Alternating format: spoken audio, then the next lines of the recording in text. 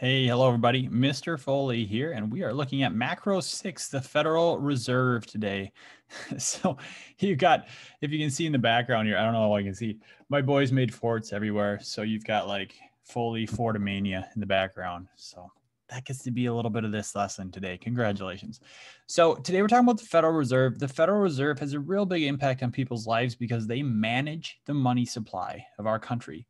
They literally work to decide how much money should be in the economy and how much should not. And that has a big impact on interest rates for your cars, for your homes, for four-wheelers, whatever it might be. And so that's really important. They also decide how much money is going to go in and out of the economy. And so how much money do banks have to keep in this Federal Reserve Bank, which will determine how much money they can lend to other people. And so big impacts on loans and things that you'll experience in your life. So most people don't know much about it. We're not going to go into extreme detail, but we are going to look at how it operates and what it does to try to work in certain situations. So here we go. You can use this to fill in your notes. All right, so the origins of the Federal Reserve. Well, it's also called the Fed. It was created in 1913 because banks were failing way too often. And this caused others to fail and led to financial panics and recessions, and exists to provide a more stable banking platform to prevent major bank failures. And we did have situations where tons of banks would fail, and all of a sudden you're out of money. It's gone. These banks don't have it anymore. And so in 1913, we got smart and said, you know what? Maybe we should do something so our banks stop failing. That was the goal of the Federal Reserve. It's worked pretty well at times. Other times it didn't really do its job. If you look at the Great Depression, definitely did not stop banks from failing, but it has worked at other periods of time. So what are the main goals of the Fed? Well, there's a couple. Number one, you want a strong economy with low inflation. Now, the Fed does want inflation to occur. They want prices to increase a little bit each year because the hope is that you're going to have an economy that's growing. And when you have an economy that's growing, typically you're going to see some inflation. So it's not always a terrible thing. I answered the why. Number two, keep the money supply growing steadily in the United States. Why? Again, hopefully we're continuing to grow. And if we continue to increase our GDP, we need to continue to increase our money supply. Otherwise, you're going to start to see some problems with inflation or deflation, depending on the situation. And so you need to grow your money supply if you're producing more goods to keep them kind of evened out. So the goal numbers we're going to look at. For inflation, we want around 2%. For unemployment, we want around 4 to 5%. And the Federal Reserve will make decisions that are going to help or hurt with these numbers. So here we go. The leader of the Federal Reserve is a man named Jerome Powell. Okay. They are appointed by presidents and approved. And they cannot be removed. As far as I know, they can't be removed by the president. And so they're independent once they're put in place. So the parts of the Federal Reserve, what do we see? I'm going to go down here. I'm kind of in the way up there. Well, you have a board of governors. Okay. You have a Federal Open Market Committee, and then you have 12 district banks. And we'll talk about all these parts. So the highest part is the board of governors. And there are 7 members, and they make up the board of governors, and here's their jobs. They write regulations to strengthen banks. And so they make rules not only for the Federal Reserve banks, but they make rules for commercial banks. So a Wells Fargo, an Associated, all those different kinds of banks. They oversee the reserve banks. So we're going to talk about these reserve banks that have a lot of money in them. They make sure they're doing their job. And they participate in the FOMC, the Federal Open Market Committee. And we will talk about that in a minute. It'll start to make a little bit more sense. So the Federal Open Market Committee, well, what is it? Here we go. It's made up of the governors. So we have the board of 7 governors, okay? And then it's made up of 5 of the Reserve Bank presidents. And so they kind of rotate. So for example, there's a Reserve Bank in Minneapolis. So Minneapolis, San Francisco, and Kansas City rotate each year. They get 1 vote. So you have 5 of the presidents of the banks. You have the board of governors. They meet 8 times a year. And the main goal is to decide how to control the money supply in the United States. How do we control the billions of dollars that are floating around? Do we need to add more? Do we need less? What do we do? And so, like I said, this is accomplished by determining how much money banks have available to lend. Banks are required to put some of their money into the Federal Reserve. And when they have to put money into the Federal Reserve, they have less money to lend out to people. So let's say that you want to get a loan. Well, a bank can give less loans if they have to give 20% of their money to the Federal Reserve. If they only have to give 10% to the Federal Reserve, then they have more money available. So they change things. They have a few different ways to manipulate that to make it work for them. So the Federal Reserve banks, there are 12 districts, and each has its own bank. So this whole region here in red is one district, and it has a bank in San Francisco. Ours, as you can see right here, is going to be with Minneapolis and all this blue region. Part of Wisconsin is going to be with the green region here, and their bank is going to be Chicago. So there's 12 banks total.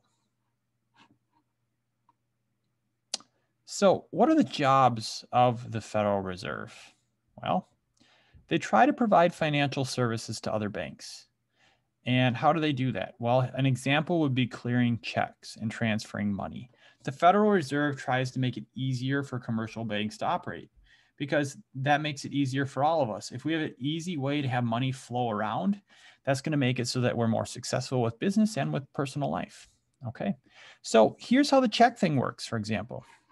Let's say that Jack writes a check with First National Bank in Detroit, and he sends it to Gabby in Portland. Well, Gabby gets the check, and she deposits in the Citibank in Portland. And Citibank puts $200 in her account. Now, the thing to think about is, how does she actually, where's that $200 come from? I mean, Jack literally sent a piece of paper, right? Well, there's 2 ways this could operate. The Portland Bank in Portland could contact Jack's bank, National Bank of Detroit, and transfer funds. But, you know, when you think about debit cards and checks, like these are thousands of transactions each day. That doesn't work very well.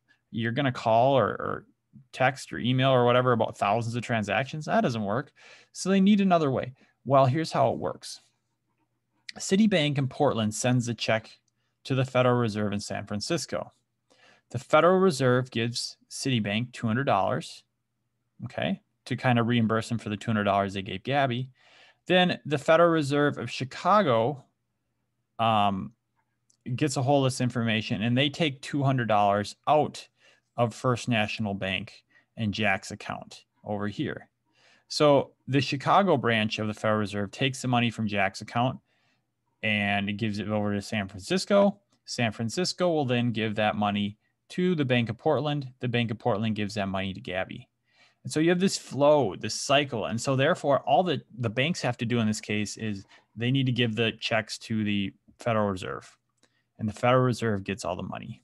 So instead of a bank having to call 50 different other banks a day, all they have to do is take it to the Reserve, they'll give them the money, and they'll take care of the rest, which is a lot easier. The second job is managing the money supply. And there's going to be a bunch of different ways they do this. We'll talk about them in more detail as we get along. So they want to control how much money is available in the economy, how much money banks have to loan out to people as well. Job 3, this is a big one. Supervise the commercial banks. Make sure that these commercial banks are making good decisions. You don't want Bank of America or Citigroup or Wells Fargo or any of them making decisions that are going to hurt people. And so how do you make sure that they have rules in place that are good regulations? So the next set for your notes are the functions of the Federal Reserve. So what does it do? We kind of talked about some of those, and we'll put those back up here, but there's going to be a few other things as well. So the first one we talked about is clears checks. They transfer funds from one bank to another when you deposit funds. Pretty big, important thing. And I have to look into how debit cards work. I'm not exactly sure at the moment if they flow in the same way. I got to look into that. Not sure. I have a feeling they don't. I have a feeling they work through Visa and other companies. Number two, they are the government's fiscal agent. That means that the Federal Reserve and these 12 banks that are US banks, they hold a lot of the government's money. And so when you get a tax return, the US Treasury issues that, and a lot of the money from the Treasury is kept in the Federal Reserve banks. Three, like we said, they supervise member banks. They regulate the banks to make sure they're running correctly. They're following all the rules and procedures as they should. Just going to move myself up here out of the way. Fourth, they have holding reserves and setting reserve requirements. They set the requirements for how much money banks must keep in the Federal Reserve. And we'll talk about that a little bit later as we get ready for our activity. The next one, they supply the paper currency. And so the Federal Reserve will destroy old paper currency. They'll replace it with new paper currency. And they're the ideal group to actually do that. And we'll talk about why that is. And lastly, they regulate the money supply. They determine how much money is in circulation. And they have a lot of different ways to do that, and that's really important. So why new money? Well, part of the reason we have new money is we need new security features. As time goes on, counterfeiters get really smart with what they're doing, and it becomes easy to take an old $100 bill and make a counterfeit one. And so you continue to add new features to it to make it harder to counterfeit. So what do they do with the old money? Well, they do this. They chop it up. I got a little bag at school. It's full of money that's been chopped up and thrown away. So why do that? Why destroy money? Well, it's pretty simple. If you don't destroy the old money, you have way too much money in your economy, and that's going to cause inflation, and the price of goods is going to go up dramatically. And so they have to determine, do we want to keep the amount of money the same? If we do, we have to destroy as much money as we had. If we want to increase the amount of money, we have to, destroy a little bit less than the new money that we're making. So kind of a crazy thing there. So what is the Fed? Well, the Fed is like a mechanic repairing an engine. They look at the money and banking and loans, and they figure out, how do we fine tune this? How do we make it work as best we can for our country? They're like a carpenter rebuilding a house and looking at the problems and fixing those. It's like a doctor healing a sick patient, figuring out the illness and trying to make solutions. And so, as we said, the goal is simple. We want an economy that's doing well. You have a growing money supply, low inflation around 2%, low unemployment. And they have a lot of different things they do to try to make that happen. And so that's the intro. We're going to get into more specifics later. Check out the video that I have linked on the instruction sheet too. That can kind of help you to understand how the Federal Reserve works as well. So we'll go from there. Have a great day, and I will talk to you later.